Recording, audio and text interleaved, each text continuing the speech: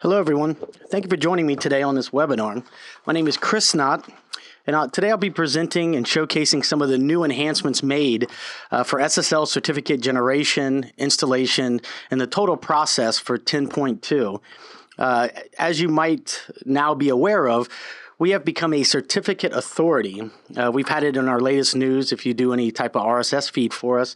And it's also been a really big buzz the last few months, because what this allows us to do for our customers is really tremendous. The ease of which administrators can now secure their communication with a certificate from IceWarp, as I will show you today, will greatly benefit companies that are using IceWarp 10.2 or later versions.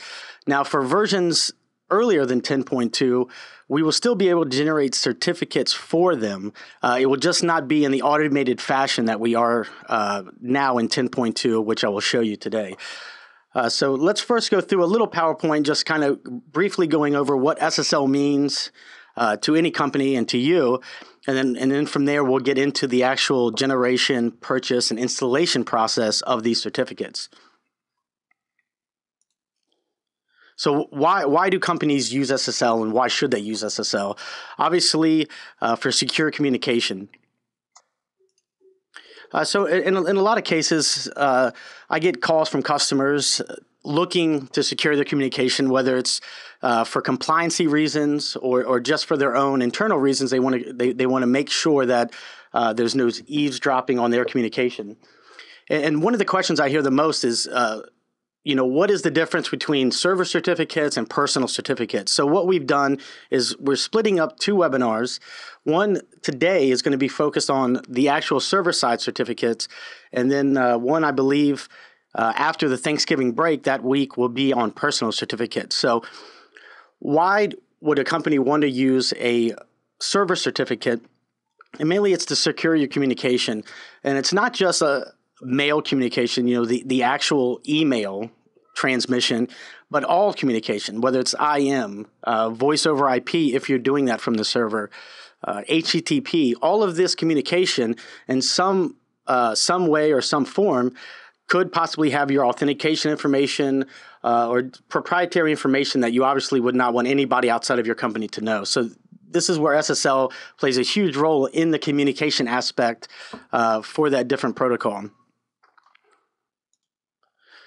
Obviously, a main reason for SSL is to prevent eavesdropping. 10 years ago, this wasn't as an easy thing. This wasn't an easy thing for most people to do.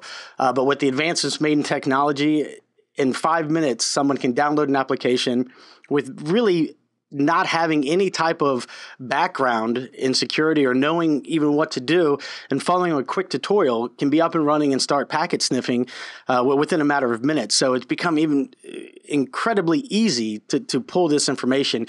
And I got a few examples of encrypted and just standard communication that I'll show in this PowerPoint, just to give you a little rough idea of what each looks like. Now, as I just said, between server certificates and personal certificates, there is a huge difference. And you could have all the protocols, all communication from the box be secured with SSL. That probably protects you about 80%. The last 20% is going to be the actual message itself. And that's where the personal certificates come in and allow that sender to be fully confident that only the intended recipient will be able to view that message. That means not even the administrator, anyone that maybe hacks that server, or somehow in transmission that message is stored on an archive or some other location, knowing only the intended recipient will ever be able to read that message. So, like I said, after Thanksgiving, we'll be going more into the personal certificates. So this is just a standard image of HTTP, HTTPS, IMAP, and secure IMAP. As you see, this actually covers multiple devices. It seems just from talking to some people that there maybe is a misconception that if your server is protected, then everything is fine. But, with so many devices being used now for communication, you have your mobile phone, laptops, different tablet PCs, desktops, everything has the possibility to transmit secure or standard communication. So in this little example, we have a desktop and a server-to-server doing encryption, and we have a laptop and a mobile phone just doing standard communication. So let's see what that communication looks like if someone were to packet sniff it.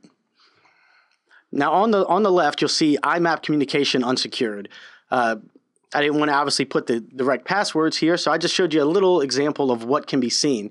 If you were to packet sniff a full IMAP, SMTP, HTTP communication, you could actually see the full login, what was used, if there was no encryption done on the login. Now, if it's secured and going over SSL, as you can see to the right, you won't be able to decrypt anything, so you won't know exactly what's going on. Side by side, these are the exact same packets I pulled from the same packet sniff, one showing what it looks like decrypted or standard, and one showing what it looks like secured. The same thing is going to be said for HTTP. On one side, you can see every single subfolder, every file it touches when it's loading, for instance, webmail, in the web client, every action that it's doing. If you do a packet sniff, you can see what server, what it's actually doing, what the login was, the skins, and so on. And beside what you would see if they were doing HTTPS. So you would have no idea what files on the back end it's touching. And obviously a hacker knowing that information of how your web client logs in, what files it touches, it then allows them to explore exploiting your system in greater detail. So what we've done, as I said earlier, to make SSL easier for our customers is we've become, first step, a certificate authority. So we can provide our customers with a signed certificate that is trusted. The back end of that is what we can do to automate that process, make that process easier for them to install and get running and encrypting all their communication. So what we recognized from a lot of customer tickets, a lot of customer interaction, is that a lot of these providers, the VeriSign, the Network Solutions, and really GoDaddy being one of the most prominent, they do not provide a good tutorial to anyone purchasing their certificates on how to actually format their certificates for specific servers. Just a little background on how the certificates actually work when they're being installed into a server. You have a signed certificate, you have your private key, and then you also have, in a lot of cases, a root certificate, maybe an intermediate certificate, and in some cases, a wildcard or extended validation. You might have even up to 6 or 7 certificates that need to be combined. What this is called when combined is a certificate chain. And anyone that might be on the webinar now that has had to do this has probably run into some sort of problem if they were doing one of these higher echelon of certificates, extended validation, wildcard, or even organizational validation. Those, in most cases, come with at least 4 to 5 certificates, if not maybe up to 7.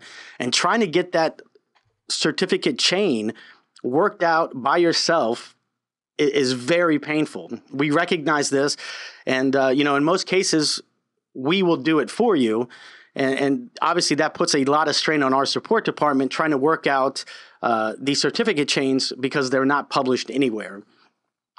So that's one of the major things that we focused on, trying to make easier for our customers. Now, as a certificate authority, we do support every major type of certificate, from the personal identification, which is the SMIME certificate for personal email encryption, domain validation, organizational validation, extended validation, and multi-domain. So just a little brief explanation of each. Personal identification is obviously just to encrypt your own email. So that's only issued to a specific individual's email address. Domain validation is the lowest form of security certificates. And what that will be used for is if you have one hard-coded specific domain. In this case, we'll just say mail.domain.com, and that's the only URL that you want to have secure, you could do a domain validation certificate. Now, could be done for a single domain, or there is also a possibility to have a wildcard for that. So that's the lowest form of SSL certificate that you can get. The next step up is organizational validation. And what that will actually show, we'll actually show this when we get to this step. When the certificate is issued, it has a spot that says this certificate is purchased by, and it allows you to have your company name located there, instead of just showing the domain that it was actually registered for. So this gives a little more trust from the user accessing that site, that knows that this, for 100% certainty, was issued to the company that owns this website. Extended validation goes a step further than that, and actually, I'm sure you've seen it. It actually presents the whole address bar green. If you go to Komodo, Network Solutions, any of their HTTPS pages, you'll see this. And that gives the highest level of trust, knowing that it's not only the company, the website that owns this website, but it's also they've been vetted to the highest extent. When you get an extended validation certificate, in some cases, it can take up to 3 days to actually get validated. The lastly is multi-domain. I know for a fact most of our customers that do any type of hosting or ISP service provider type activity, this is probably the one that they most often ask about or seek. And that's because you can actually secure up to 100 domains with one certificate. So if you're hosting, trying to get a specific SSL certificate for each domain, binding it to an IP so it can be negotiated properly, that is excruciating, and in some cases, just not plausible. So the multi-domain certificate will allow you to get over this hurdle. So now let's go into the actual generation process in 10.2 of an SSL certificate.